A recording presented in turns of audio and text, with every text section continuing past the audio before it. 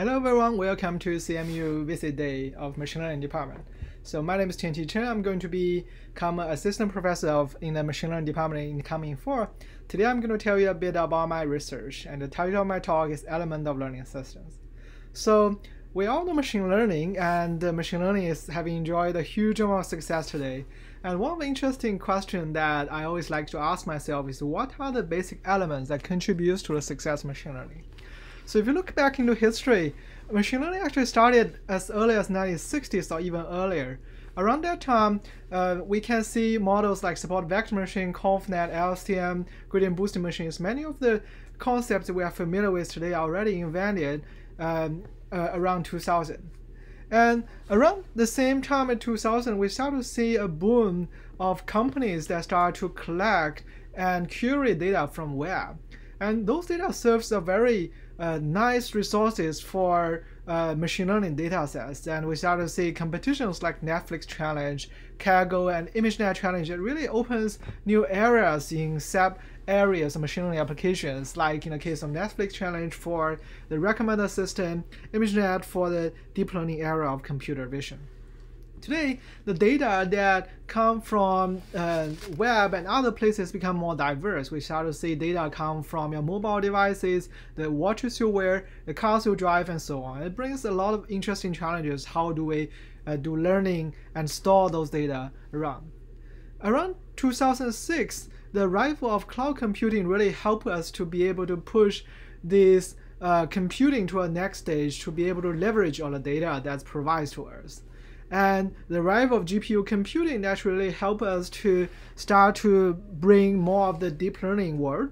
And today, GPU still powers many of the computing workhouses of our model training framework. And another interesting trend now is that people are starting to build specialized accelerators that are specially tailored to certain models like BERT and other models. And but also brings interesting challenges. How do we program those hardwares? Machine learning model research, data, and hardware are three pillars that drives the success of modern machine learning research. However, there's still one missing ingredient in here. So 10 years ago, when I was an undergraduate student, I worked on deep learning, and I have to spend more than 3 months writing customized CUDA kernels in order to run my deep neural network model on the GTX 2080 GPU then. Today, I only have to write a few lines Python code. Such big change really thanks to the arrival of machine learning systems. In particular, around 2010, we start to see different kind of interesting learning systems popping up, including GraphLab for general purpose graph computing, Apache Spark for general purpose data analytics, Scikit-learn for general purpose machine learning, Caffe, the first generation of deep learning system, XGBoost for gradient boosting, MXNet, TensorFlow, and PyTorch are the current generation of deep learning systems. My research is mainly focusing on building effective learning systems that works for everyone, and in particular, there are several elements that I mainly care about. These elements include making learning systems accessible and scalable, trying to build more intelligence into those systems so that they can be smarter themselves, and trying to enable full stack optimization so that we can not only develop useful models but also help us to co-design hardware and systems to run those models very fast on different kind of environment. I will first briefly touch on the accessibility component using one of my past research, XGBoost, as an example. So XGBoost is a scalable tree boosting system that can combine multiple weak decision trees into a strong one. We developed it around, I think, 5 years ago. Since then, it has become one of the de facto tools for data science. It's used by more than half of the Kaggle winning solutions and used by major companies to drive their production pipeline. One of the interesting technical highlights of XGBoost is that not only we bring system-level improvement, but also bringing interesting learning techniques to help us to make the model more accessible. In particular, there's a mechanism that allows us to automatically handle missing values. The idea is that when we start to learn models that comes from those data sets, a lot of the data can be missing. So in a traditional decision tree only learns to handle the values that are concrete. So what do we do when there's a missing value?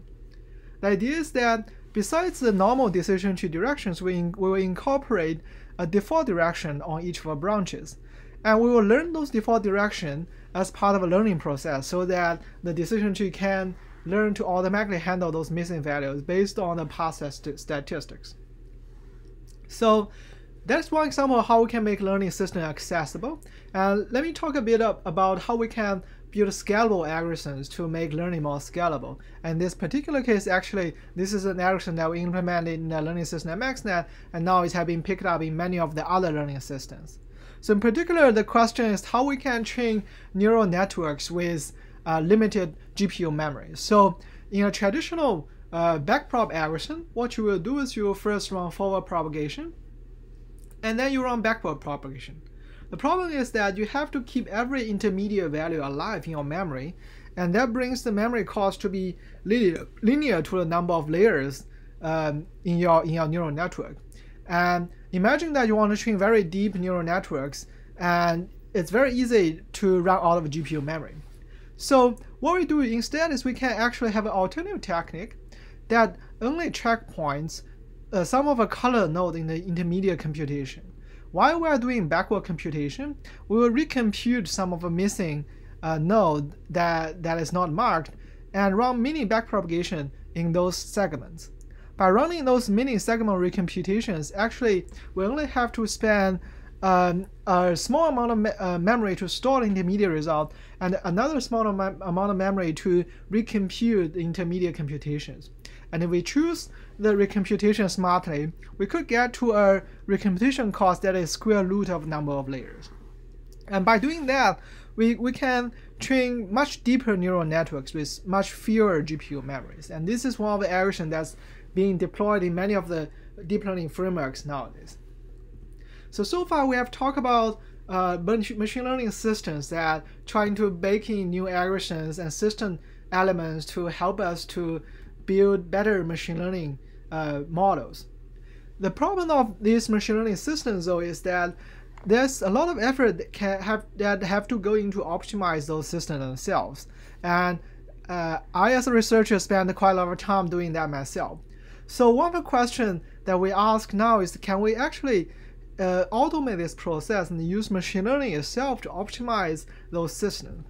The answer is we can. That's one of the most recent research topics we are looking at, which is called learning-based learning systems. The idea is that not only want to build systems that enable machine learning, but also use machine learning to optimize those systems themselves. In particular, we are building a specific system called TVM that is the end-to-end machine learning compiler that uses machine learning to automatically optimize deep learning model deployment. This is an end-to-end compilation that contains a high-level, intermediate representation, a low-level, and hardware backends. And one of the important takeaways is that we will use what we call auto TVM to automatically generate different variants of program search space, and build a statistical cost model for those programs to be able to guide the search of the optimal program that may run on the target platform. In this case, it could be Raspberry Pi, a GPU, or new accelerators. And there are a lot of interesting choices we have to make in terms of how do we do smart program modeling and trying to build cost models that can be transferred across different problem domains. And there are still a lot of interesting research problems there. So besides the existing research that I talked about, there are also quite a few new research challenges we are currently want to looking into.